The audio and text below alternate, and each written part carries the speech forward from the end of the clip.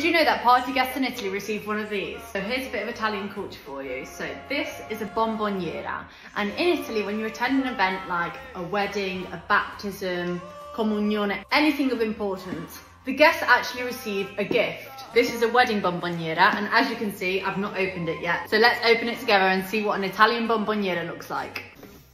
Drum roll. Oh yeah, before I open this, I should say, you can either get really good, useful gifts, or sometimes they're just things that you'll never use. So let's see. I